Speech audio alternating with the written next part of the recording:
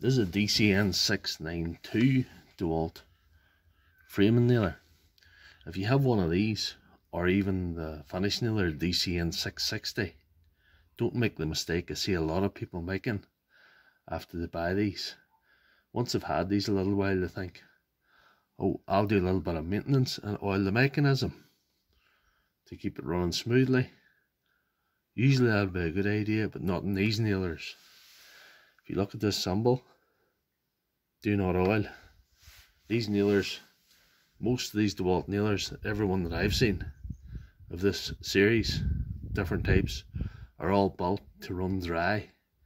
And if you do oil them, it messes them up.